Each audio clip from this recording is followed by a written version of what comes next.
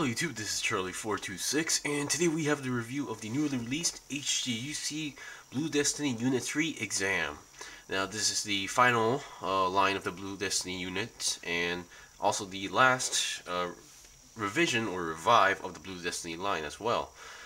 Before that, we had the Blue Destiny Unit 1 and 2 being revived, called the Blue Destiny Unit 1 or 2 exam. This is also called the Blue Destiny Unit 3 exam. The main reason for this is that if you bought the old versions, the old HGUC versions as well, those would not have come with the exam system options, nor for the Unit 2, for example, no red eyes, no red shoulders, nor nothing. So this is a very big, huge revision for the kit as well. Now, for me, since I have already reviewed the Blue Destiny Unit 1 and 2 exam, I won't be going over the articulation because, especially for Unit 3, it's the exact same build as the Unit 2, but in different color scheme basically. Of course, there is a bit of a equipment difference, so that's mostly the part I will be going over with. So hence, that's why you're seeing both of these kits. Now, as usual, I still will be going over the components, of course. From the kit, the moment you buy this, the things that you should be expecting, as usual, is the actual Blue Destiny Unit 3 that's right over here at the moment. So let me just push this a little bit back, and let's look at its components. First of all, let's look at the stuff that you should be or will be using. Number one, let's get rid of these actually. You get 2 beam saber effects and 2 beam saber hilts, which a beam saber, the hilt can be actually stored inside the leg, which I have already demonstrated in my old videos, in my Unit 1 and 2 videos, so if you want to, you can go check those out. So I only took out one as an example. That's that. And like the Unit 2, they give you 2 options. They give you a red clear piece or a green clear piece, so whether you can choose to go for the exam mode or the normal mode. Of course, despite being a clear piece, they still give you a sticker sheet for the options. So if you went for me, I went with the exam mode, hence using the red eye stickers, the red camera stickers. Of course, this one is for the beam rifle, that's what I used. The yellow triangles also I used for the kit as well. I did not use these thruster stickers, which I will mention where they're supposed to go. And if you're using the original or normal form, you should be using the green stickers with the green eyes. So that's that. And being the Unit 3, they give you the same, a lot of sticker decal sheets with 2 different number 3s, 2 different sizes of EFF, and another 3 in a different size and shape, and yada yada. These would really go. I really love these kind of sticker decal sheets actually. Okay, and beyond that, let's look at its equipment. Now, technically, in the instruction manual, you're only supposed to get 3 hands, or you're going to be using only 3 hands. So the one I'm currently using are the 2 multi-purpose hands for left and right, and you get a open hand for the left hand. And then this has been a staple. Those who know, the Blue Destiny Unit 2 and 3, the backpack is actually meant for space. So I would assume if it's going to be used on, like on a planet or on Earth, they would get rid of the backpack and use the same backpack, which is actually still attached to the kit and the mobile suit, like the Unit 1. And these would come into effect if they were to use the exam system. So they still give you these thrusters that goes onto the backpack, which I did demonstrate how they work on the Unit 1, so you can check that one as well. Like the Unit 2, you get a beam rifle, which is also only different color. It's the same build, but the Unit 2 would have this in blue, while this one is in white. And I believe this is the exact same beam rifle that's used by the Gundam Ground Type, which actually is going to be coming out soon. The new revised Gundam Ground Type, and I'm actually pretty excited for that because I did not buy the first HGUC version, because after buying the first HGUC Blue Destiny Unit 2, I was pretty I had mixed opinions. And first of all, it had, like, I thought the proportions were kind of awkward, so I did not go for that. But I guess Bandai also had the same idea, hence revising these as well. So I'm really excited for that. So anyway, you get a beam rifle and you get a sticker right over here. You get the shield. Now the Unit 2 shield is like the Gym Custom shield right over there, or the Gym Sniper 2. This one's I guess a totally new different shield. I really don't remember any mobile suits using this shield, but yeah, it's composed of 3 pieces: the entire shield mold, and then this blue part, this dark blue part, and this upper white part. And there's this piece for the shield connecting part, which I guess I should demonstrate that part. And you get a machine gun that also came with Unit 1 and 2, same principle, same build, same everything. So that's that. And the interesting about this version or this kit is that they give you the double barrel beam cannon. I hope that was the correct term. Now, this when I first saw the promo pics, I was pretty surprised to see this. I'm pretty sure nobody was expecting this, and the fact that you can also use this on either arm. Usually, if you get these kind of weapons, it's usually like meant for one arm, but this can be used on both arms as well. So that's a very good aspect. And I guess I will be demonstrating as well. And that yellow piece is a separate yellow piece as well. And okay, now let's go with the leftover pieces. Now, as usual, every kit these days they come with leftover polycaps. That's good. And this one, also like the Blue Destiny Unit 2 exam, comes with leftover pieces for the shield that was used by the Unit 1 or the GM Ground Type. So more like the inside part. You don't get the other side to actually finish the shield. And then here's the part which I kind of found interesting. Now, you're supposed to use only 3 hands, but they give you 6 hands in total on the plate. Of course, this yellow piece is for... I really don't know why they gave it as a yellow one, but this is the same piece that's used on the chest piece on the Blue Destiny Unit 2 for some reason. Okay, the hands. They give you another set of hands.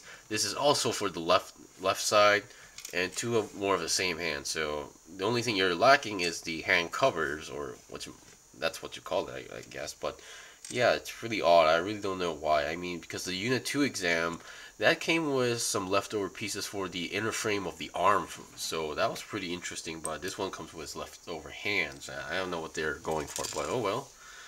Not that I'm complaining.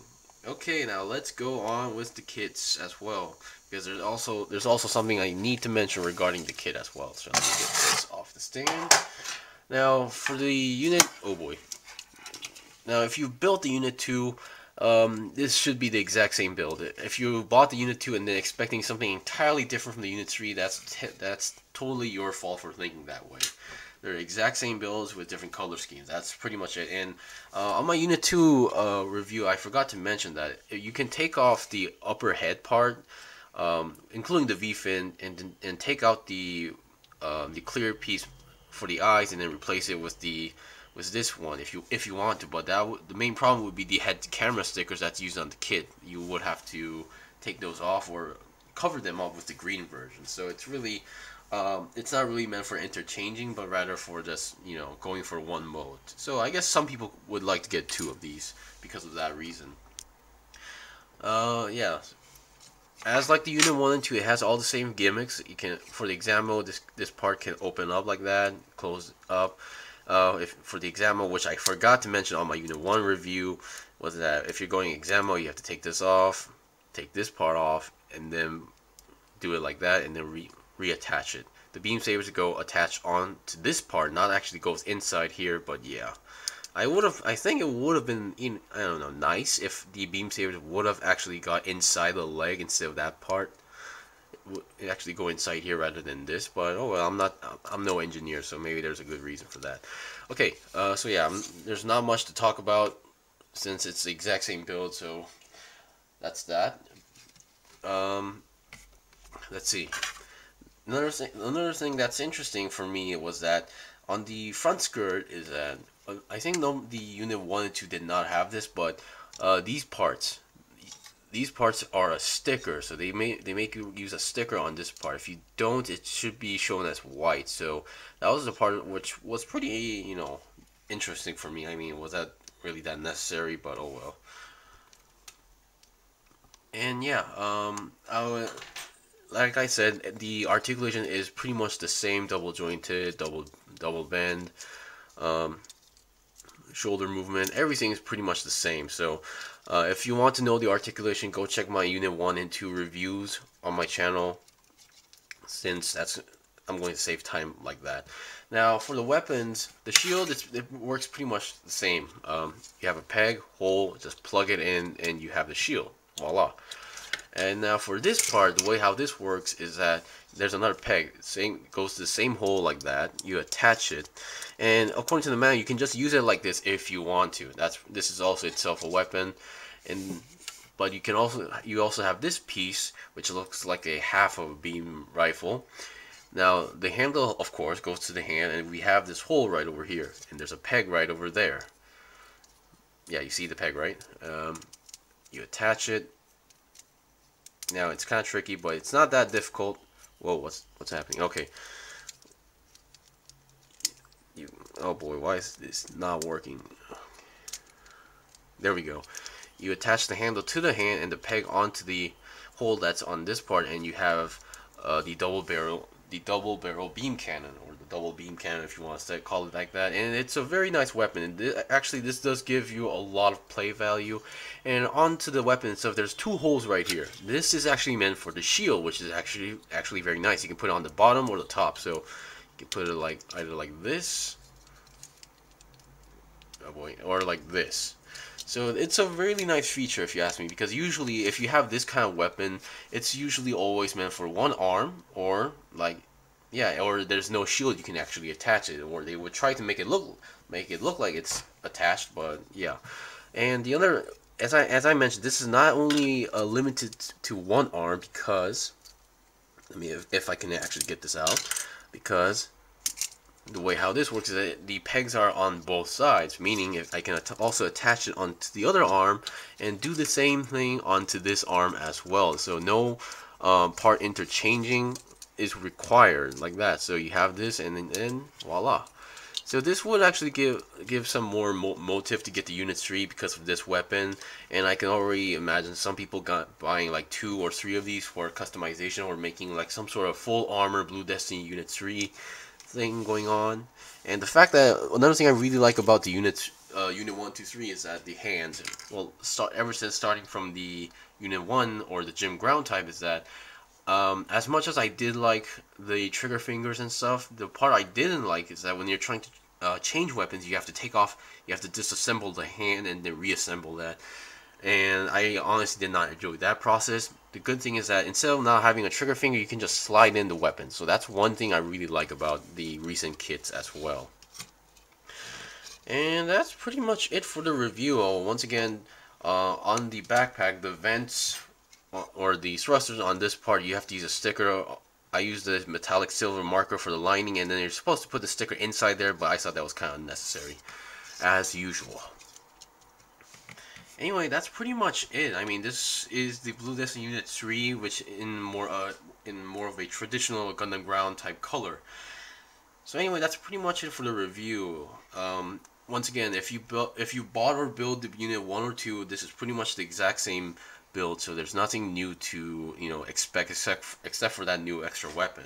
For me, I would still go for, if I had to choose my favorite, it would be the Unit 2 exam, because it's the most symbolic, or the most symbolic for me when I hear the word of Blue Destiny. Anyway, that's it. This kit is very basic yet very high quality, so this would actually be really good for beginners as well. Anyway, thank you for watching the review. This was a review of the HGUC Blue Destiny Unit 3 exam mode. If you guys got any questions or requests, leave a comment below. I still have more kits to buy and build and make reviews out, so please stay tuned. Until then, see you guys next time.